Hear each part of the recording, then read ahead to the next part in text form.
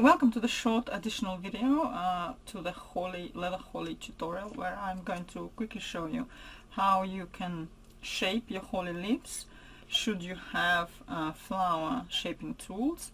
We'll only really need one, and again, this is optional. If you haven't got the tools, you can just go on with hand shaping.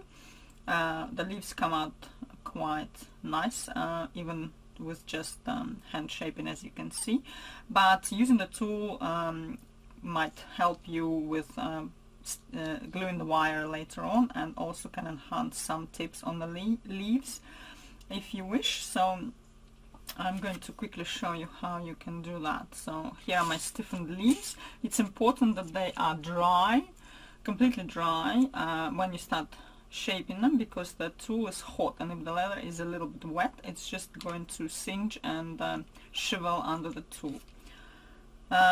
So you have prepared a scrap of the same leather where you can test the temperature of your tool. I suggest not to heat it too much, possibly less than you would for fabric flowers, because the leather is more delicate.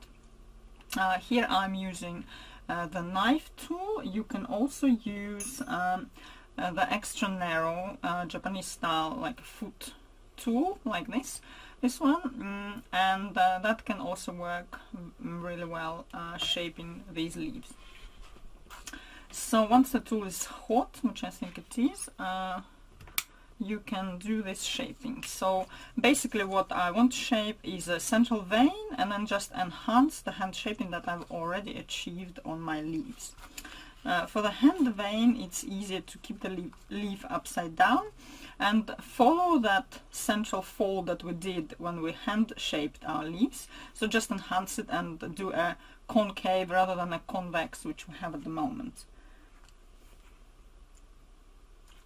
So just like this, I don't need to go all the way up to the tip, because the tip usually is nicely curled. I want it to be left as is, and anyway the wire is not going to go all the way up to there. So that's it for the central vein. You can see now it's properly seen on the front of the leaf as well.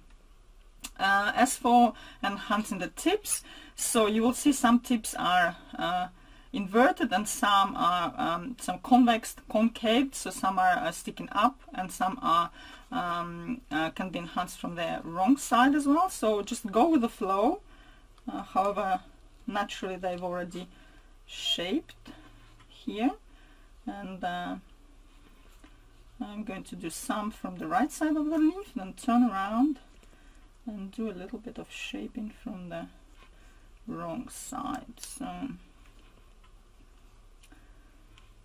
just like that. So I think that's it. You can reshape the central vein again.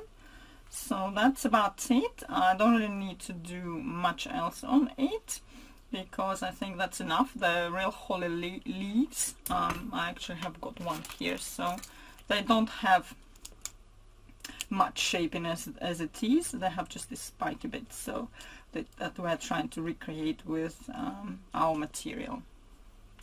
So go ahead and shape all these prepared leaves in the same way, and then we can continue assembling the leaves and the holly corsage together.